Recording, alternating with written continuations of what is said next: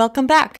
We are still working on the same Maestro project and working directory as earlier, so make sure you have your Maestro_intro project open and your working directory set to your course folder.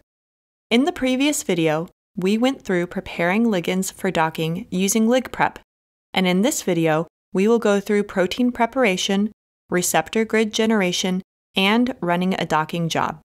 To begin, include the 5IEY structure in the workspace. Next, click Protein Preparation in the Favorites toolbar to open the protein preparation workflow. We will not be doing a deep dive into the protein preparation process here, but thorough structure preparation is an essential step before beginning any modeling project. For more information, we recommend looking at the Protein Preparation Workflow cheat sheet and the Introduction to Structure Visualization and Preparation tutorial. The protein preparation workflow helps address many of the issues inherent to a PDB structure, such as missing hydrogen atoms, missing side chains, missing loops, alternate positions for side chains, and more. This tool is intended to support two main workflows: interactive preparation of a single protein and automated preparations of multiple proteins. Before we start preparing our protein, it would be a good idea to see what kinds of problems there are with our structure so that we can get a sense of how involved the preparation process might be. Navigate to the Diagnostics tab and click Check Workspace Entry. No need to pay attention to the Valences tab, as that is just telling you that there are missing hydrogens in the structure. We will fix that in the first step of the preparation process.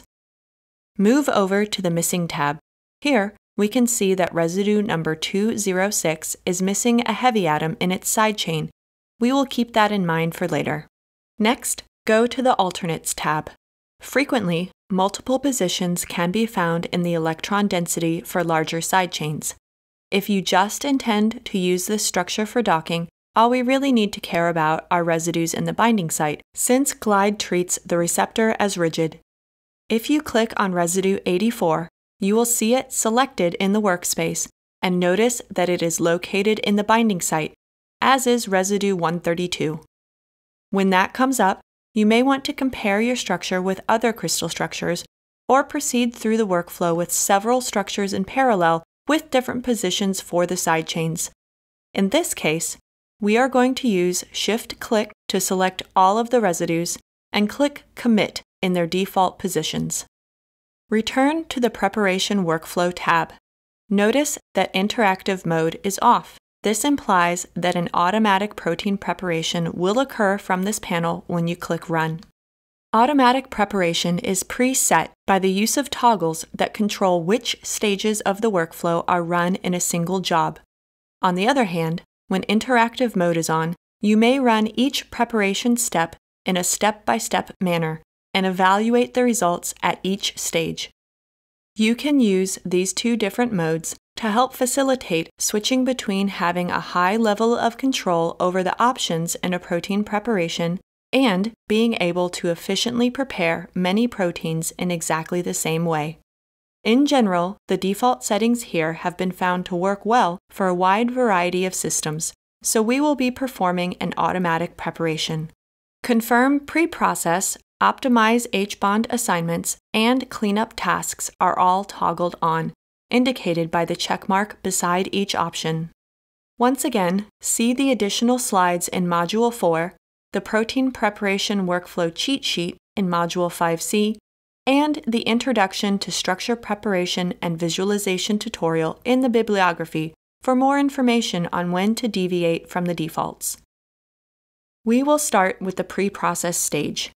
Since we had a missing heavy atom in one of our side chains, we are going to keep Fill in Missing Side Chains checked. If you are truncating the protein or preparing a structure for molecular dynamics, consider capping the termini. Open the More Options dropdown. If you have missing loops under 6 residues long, then you can also fill these in with Prime here. Prime is Schrödinger's structure refinement application. Just note that any prime jobs will increase the preparation time. If you have waters in your structure and would like to delete the ones that are a certain distance from your binding site, you can delete them here. We are going to check that and keep the default distance. Lastly, make sure that the pH range reflects the correct experimental or physiological conditions of your structure.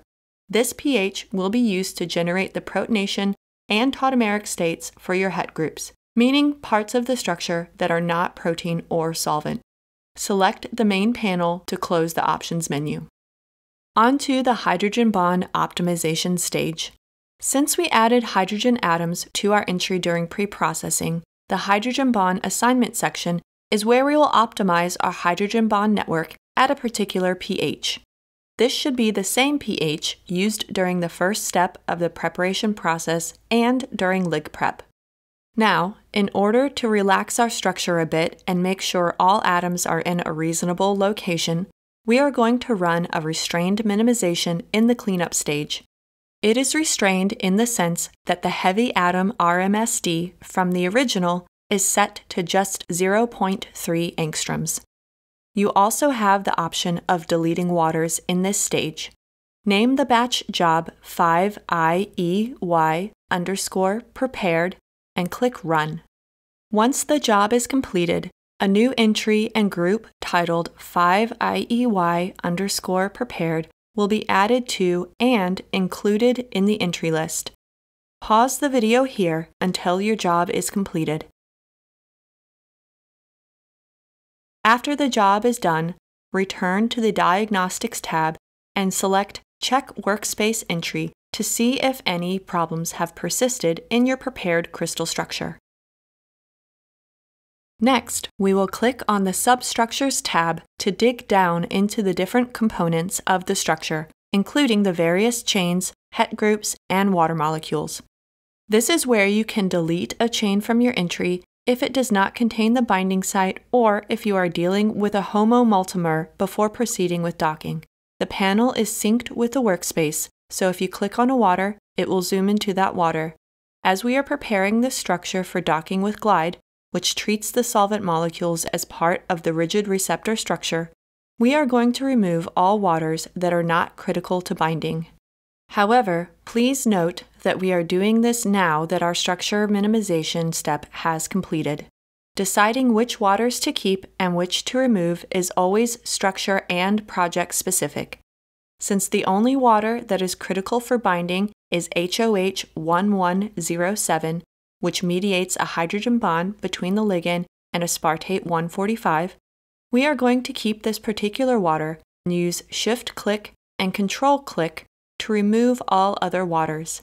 The protein preparation workflow cheat sheet has more information on how to treat crystal structure waters. You can also remove particular het groups that are not biologically relevant, such as various crystallographic artifacts. Now, we can close the protein preparation workflow panel. We will use this prepared structure to generate a receptor grid. A receptor grid is how Glide, the Schrödinger docking protocol, defines the binding site in which a molecule can be docked. Go to Tasks, search Grid, and choose Receptor Grid Generation. When you open the panel, you will see that there is a banner at the top of the workspace saying, Pick Atom in the Ligand. This is letting you know that you need to select an atom in the ligand in the workspace in order to specify the binding site. Type L to zoom to the ligand and click an atom in the ligand. You will notice that the ligand is now highlighted in green. If you zoom out, you will also see a large purple cube. This cube defines the region in which all docked ligand atoms may bind. If you move over to the Site tab and click Advanced Settings, you will see another cube in the workspace. This cube is green and smaller than the purple one.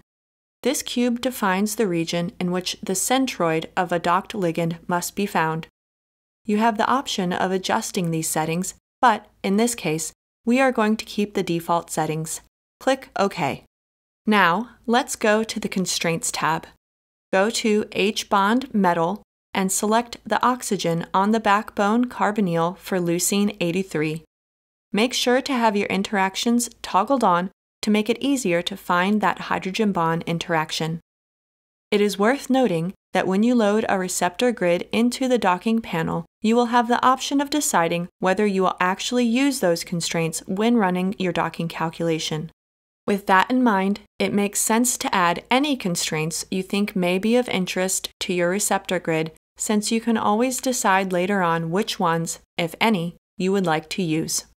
You can now change the job name to glide grid _ 5IEY and click Run. This job should take just a few minutes. Unlike the previous jobs you have run, the receptor grid is not added to the entry list. It is just added to your working directory. We will load it from there once we start using the Ligand docking panel. Pause the video here until your job is completed. Close the receptor grid generation panel. In the Ligand Designer panel, which we will introduce later, the receptor grid generation runs automatically on the back end, further simplifying this process. Now that we have our receptor grid created, we can start planning our docking calculation. First, select the LigPrep ligands in the entry list. Notice that the selected entries have the titles highlighted in blue. Generally, you would also want to dock your co-crystallized ligand as a control to validate your docking model, but we have done that already for you, so we can go ahead and dock just our LigPrep outputs. Now, go to Tasks, type Docking, and choose Ligand Docking. Next to File Name, go to Browse, open the glide grid _ 5IEY folder, select glide grid _ 5IEY.zip, and click Open. In the Ligand section of the Ligand docking panel, click on Project Table, Selected Entries. Let's go to Settings, where you can see that you can select the precision of the calculation. We will be using the default and recommended standard precision setting. However, there are many settings that can be adjusted depending on your situation. For instance, if you are planning to dock macrocycles, you will want to select Sample Macrocycles using Prime. To learn more about macrocycle modeling, see the link in the bibliography for this module. From here, go to the Constraints tab, where you can see the hydrogen bond constraint that we put in our receptor grid. The validation of docking the cognate ligand showed that we got better results without the constraint, so we are not going to toggle it on. Finally, go to the Output tab. By default, Glide will return only the top ranked pose for each ligand, even though many poses are evaluated. If you would like to look at more than one pose, which is recommended when screening a small group of ligands, you can do so here. For our job now, we will keep the default of 1. Now you are ready to submit your docking job. Come down to the job name and rename it glide-dock _ 5IEY. When you are ready, click Run. This job will take a few minutes. In the Ligand Designer panel, which we will introduce later, the docking workflow is less customizable but considerably more streamlined. Thank you for watching this video, and we look forward to seeing you in the next. See you there!